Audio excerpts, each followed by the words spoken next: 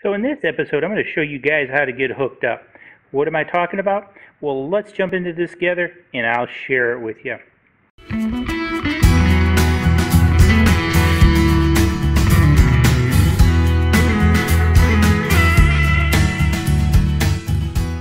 Okay, so here we're back. I've unpackaged the parts, so not too many parts come with it.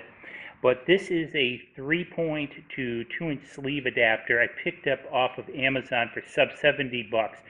So I think this was a heck of a deal. There's some more heavy duty ones out there, but you know, come on, this is a subcompact tractor and this thing is really solid and this is pretty heavy. So sort of the long story short is this 3-point hitch connects obviously to the 3-point hitch on the tractor, and you put in 2-inch sleeve adapted components.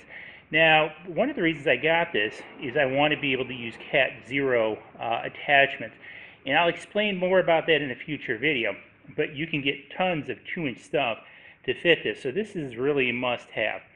So now you have pins over here that go into each side, and I suggest putting a little anti-seize, and then you come with the obligatory clips and then a center pin. It's really that simple. So I'm going to go ahead, I'm going to assemble this real quick, get it on the tractor, and I'll show it to you. Okay, there we go. We've got it on the tractor. It actually went on pretty easy. Note the long piece of the 2-inch sleeve goes out with the pin. Again, I've placed a little bit of anti-seize on each one of these as I tighten them in.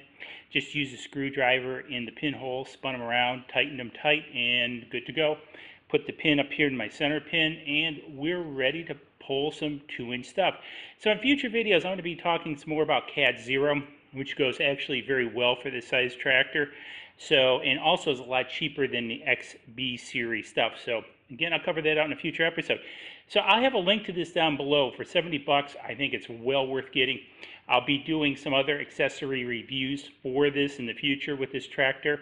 And again, if you got a subcompact tractor, this is a must-have. So thumbs up, subscribe down there, and we'll talk to you in the next video when we do some other tractor projects. Cheers.